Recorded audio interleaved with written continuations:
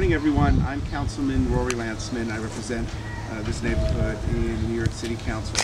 And I'm joined here with Assemblywoman Nily Rozic, who represents the neighborhood in the Assembly, various civic leaders, representatives from Community Board 8, to talk about a persistent problem here on 179th Street, which is long past where the city should have taken care of the problem.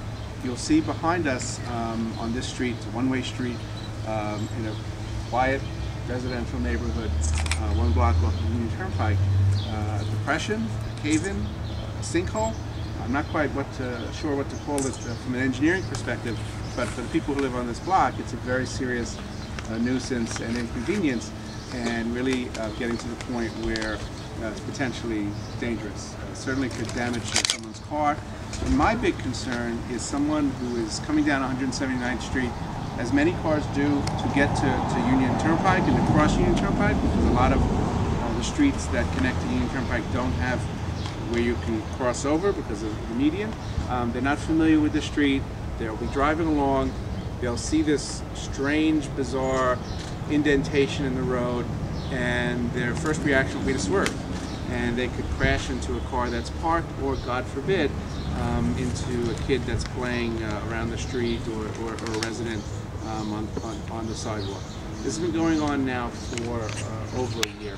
The Department of Environmental Protection is pointing fingers at the Department of Transportation and vice versa.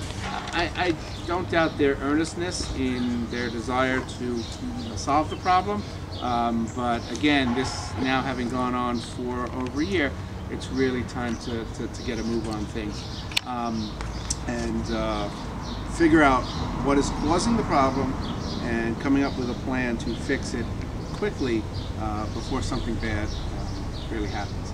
So I know you all want to hear from the residents on the block. Nily, why don't you say some words, and then we'll hear from the folks who actually live here. Great. Well, I just wanted to thank Councilmember Rory Lancman for bringing us all together, and so many neighbors who turned out on this issue. You know, this is a chronic problem on 179th Street, and we really hope that the city will do its due diligence and share in the responsibility of fixing this issue.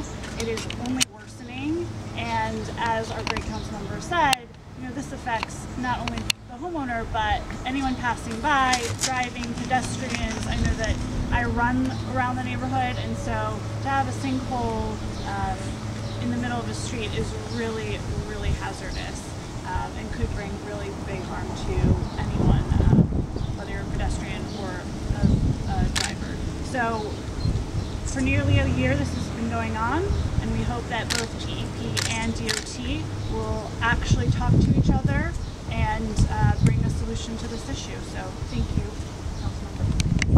Thank you, Assemblywoman. Before we hear from resident, I just want to introduce Martha Taylor, who is a vice chair of Community Board 8. Correct. And Community Board 8, we're in Board 8's jurisdiction, and they've written to the city to try to get a resolution. We have, yes. As well.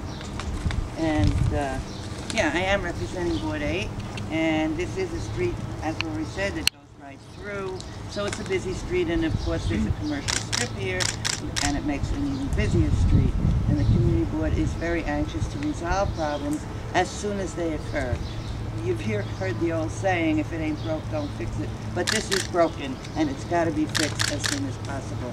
So somebody's got to take responsibility, whoever it is, and just fix it as fast as they can.